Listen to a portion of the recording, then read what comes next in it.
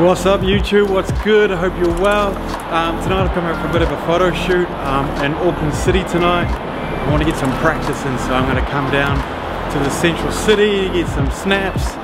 We've got the great sky tower over to my right looking stunning. We've got the harbour bridge there looking lit up as well. So I'm just walking over a cool footbridge here across the motorway. You can probably see behind me, it's probably a bit noisy as well. So I want to get some snaps, just do a bit of practice. I saw some cool shots on Instagram that I really like, so I want to try and emulate a few of those, just to, again, trying to learn about the settings, understand a bit more about photography, particularly night photography, and just get out and practice. We're talking about practice, man.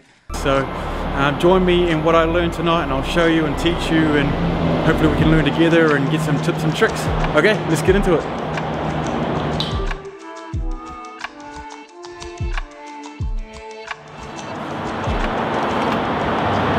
So I'm just going to put my camera on a tripod, and then my idea is just to stand here, do a bit of a pose, get some shots, see how that goes. So apologies if it's really noisy, I've just got the motorway just screaming underneath me, so you can probably see it in the background. But yeah, just the aim of the game is what settings to put it on. So I'm going to have it about an ISO 200, probably have it at about an f7.1. And then adjust my shutter speed as I need to. So yeah, let's see how we go.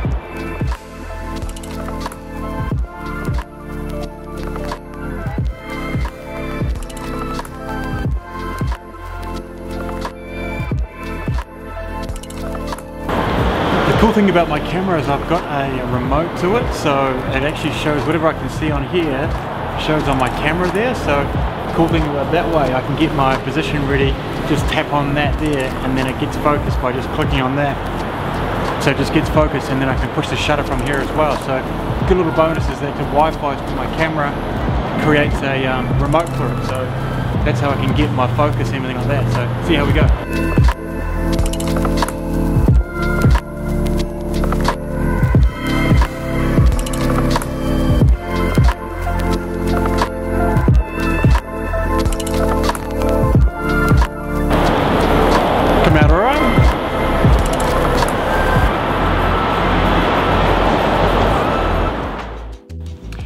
Cool, so now we've got the photos, we've put them into the laptop, we've brought them up on Lightroom, so now we can really dive in to see what they look like.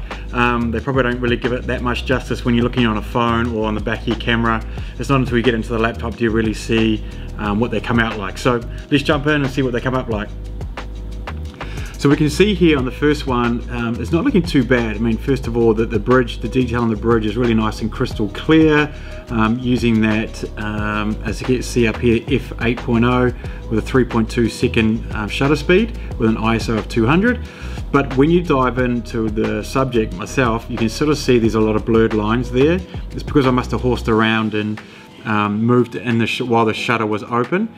So that's kind of blurred that one out. Again, you can see up here on the cap, that's quite blurry, but if we scroll down, not looking too bad there, because obviously my feet were still, it's just my upper body was moving around. Same again here, you can sort of see some blurred lines there, so it obviously must have been a bit of movement during the shutter speed. What I was trying to do actually was use my phone as a remote. I mentioned in the video just before that I was using it as a remote with my camera, so I was Wi-Fiing one another. So what I was trying to do is I was using a 2-second timer, hitting the shutter on my phone, and then quickly trying to put it in my back pocket. And while I was doing that, I must have been moving around while the shutter was open. That's why I would have got a few blurred images here. So if we look at this one here coming up as well, clearly I'm moving around a lot too much. So you can sort of see what happens when you are moving around when the shutter's open. You can see down here that I've got my phone in my hand, so that means I was using it as a remote, so I was quickly trying to put it down in my pocket before the shutter opened. What was happening is I was stumbling around, and that's created a bit of movement. So then what I did is I changed it from a 2-second countdown to a 10-second countdown, and that gave me a bit more time for me to put my phone in my pocket and get myself ready for the shot. So as you can see here, the image is starting a little bit, looking to be a bit better.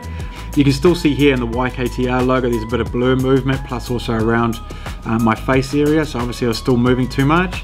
If we go into the next photo, getting a little bit better. what's with these? I need to learn how to model. I have no idea about how to model. If you've got any comments or any suggestions, please feel free to put in the comments below. I'm happy to take some advice. As you can see through the shots, I'm getting a little bit better here, so obviously I stayed still for a little bit longer than I did previously, so this one came out a little bit cleaner, so I'm kind of happy with that one there.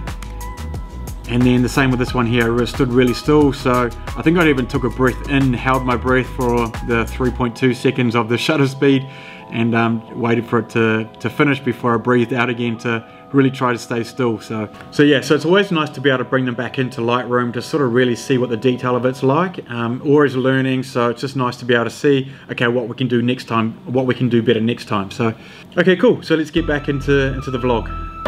Cool, got a couple of good shots there, I think, but on our way to another joint to see what else we can get next.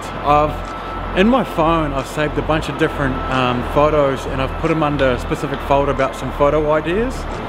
And so that really helps me as a reference point when I come out to shoots like this. I can just reference to them quickly straight away. Sometimes you have a bit of a mind blank when you go out shooting, you just want to forget what you want to shoot. So having something like a quick reference, like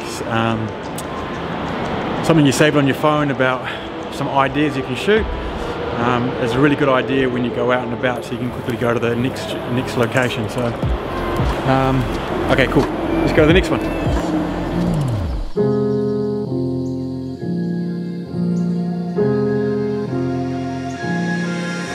I got problems on problems on problems on problems on problems on problems I solve them. I run through the money, the pressure be calling. Left on my blessings, I feel like I'm falling. The birdie is. Hey, so I found this cool spot just down by the viaduct. So you got mainly the main part of the viaduct down that way. Got the harbour bridge just over here. Side note, check out the size of this boat here. It is a monster. It's huge. I think that's somebody's toy. Anyway, I saw this really cool photo that Nifty Few put up. I think it's really cool, and I thought I wouldn't mind trying to emulate something like that. And this is the photo here. Then I think I found the spot. So if we look at it, so I think, like, looking at the photo, that there looks quite a bit. So that there could be that part of it underneath there. So I really dig what the guy's done here, and I thought I might try and emulate that somehow. So a bit of a spotlight up there, which is cool, so shine down on here. I've got my tripod just set up here, and so we'll try and figure out how we're gonna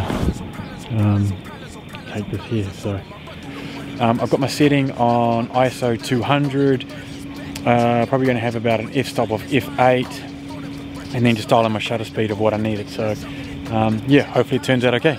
Let's check it out, see what happens.